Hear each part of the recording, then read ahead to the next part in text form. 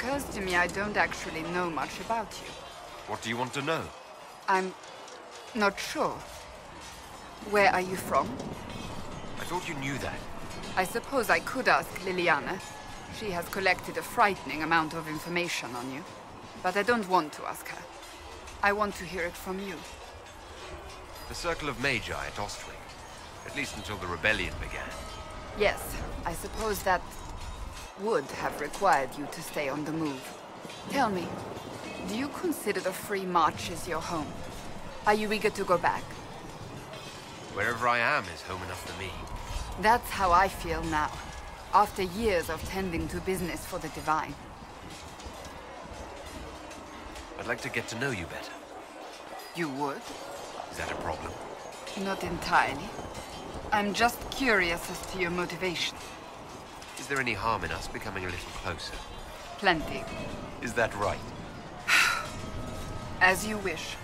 My name is Cassandra Pentagast, daughter of the Royal House of Navarra, 78th in line for the Navarran throne. I joined the Seekers of Truth as a young woman, and was with the Order until they withdrew from the Chantry.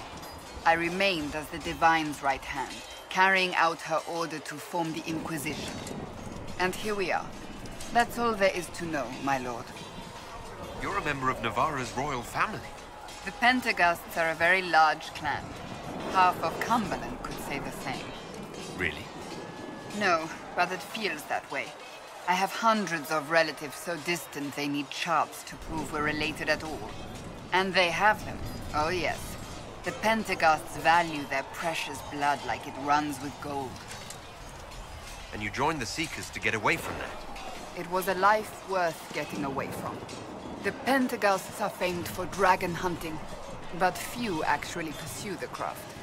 Most are fat and lazy. They pay lip service to the Maker and care only for idle pleasures and past glories. My brother was all that kept me in Navarra. Once he was gone, so was I. Tell me about your brother. I would prefer not to speak of Anthony. Another time, perhaps. You don't seem to like your homeland much. My family polluted it for me.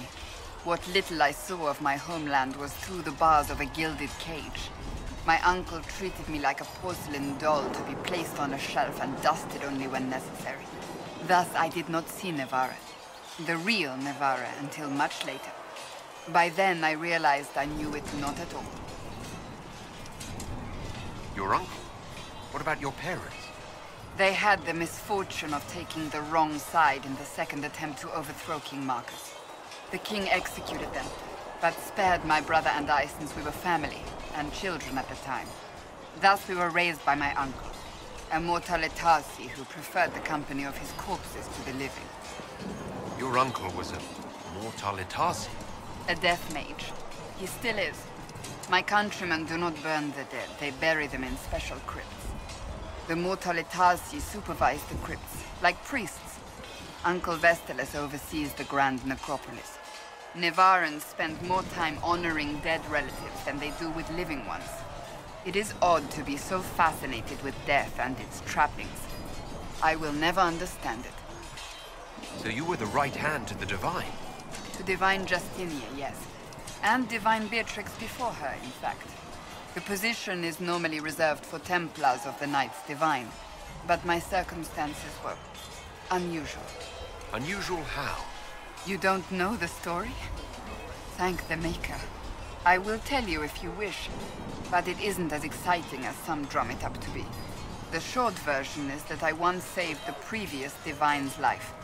My reward was becoming her right hand. But what does a right hand do exactly? What is your hand capable of? It gives, it takes, it beckons. It makes a fist. Liliana and I extended the Divine's reach beyond the Grand Cathedral. We went where she could not.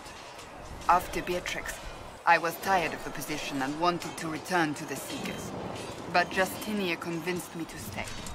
Her vision for the future gave me hope. You thought she could really change things? Justinia knew the war was coming long before it began. She tried to avert it, but the forces arrayed against her were too strong. Sometimes you have to break a bone so it can be reset. That's where the Inquisition comes in. It was to be the answer. A means to preserve as well as an agent for change. I only wish she had lived to see it.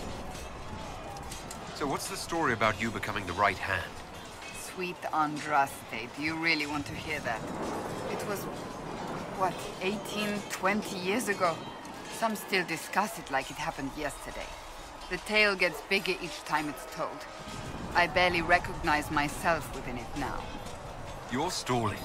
To hear others tell it, I alone saved Divine Beatrix from a horde of dragons sent to assault the Grand Cathedral. Rather impressive for such a young seeker, wouldn't you say? And the truth is? I stumbled upon a conspiracy to kill Beatrix. A Templar Knight Commander was at its heart. And there was a dragon battle at the Grand Cathedral. But I had help from loyal mages who rallied to the cause. They freed the dragons from magical control. Without them, the Divine and I would both have died.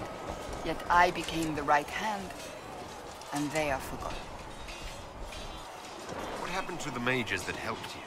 They went back to their circles, with rewards and privileges and Most Holy's gratitude. Many of them died at the conclave. You're delightful, you know that? No, I do not know that. I object. There is nothing delightful about me. I beg to differ. I think I preferred you in the stocks. I'll let you get back to work.